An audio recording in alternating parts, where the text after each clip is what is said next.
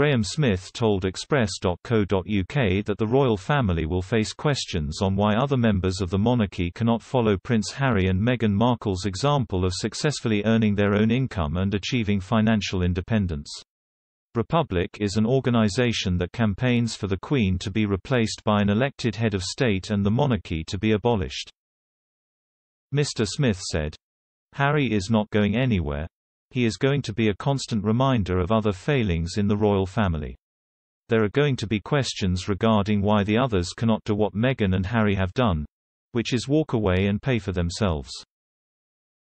During the same interview, the Republic CEO called on Prince William and Kate to follow the example set by the Sussexes.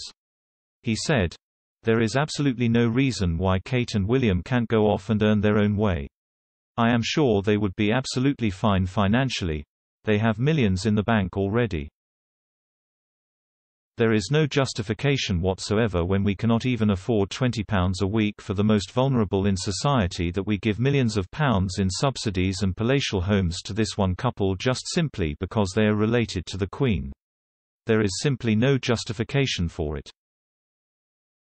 Meghan Markle and Prince Harry have signed a number of lucrative contracts since leaving the royal family in March 2020. Royal commentators Katie Nicholl and Emma Jones discussed the competition between the Cambridges and Sussexes during ITV's documentary Harry and William: What Went Wrong.